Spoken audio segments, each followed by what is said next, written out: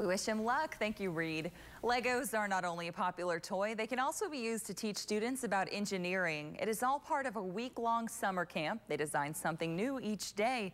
Here's tonight's Excellence in Education report. For today's task, these students have to design a vehicle that can perform a special function. The students start off using paper and pencils, drawing their blueprints.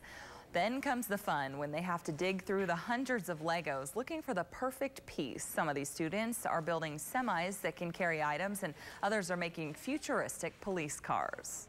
It's just a great opportunity for me to get what actually school is all about and have fun doing it.